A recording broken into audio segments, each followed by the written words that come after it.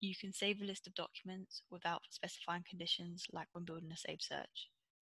This can be useful when sampling documents that you may need to access again at a later date. To create a list of an already generated sample, navigate to the mass options at the bottom of the page and select the Save as List option.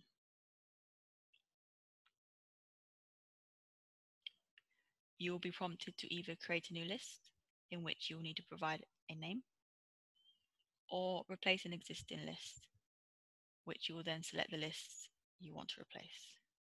I'm going to click Create New List and give it a name, 20% sample, and then click Save.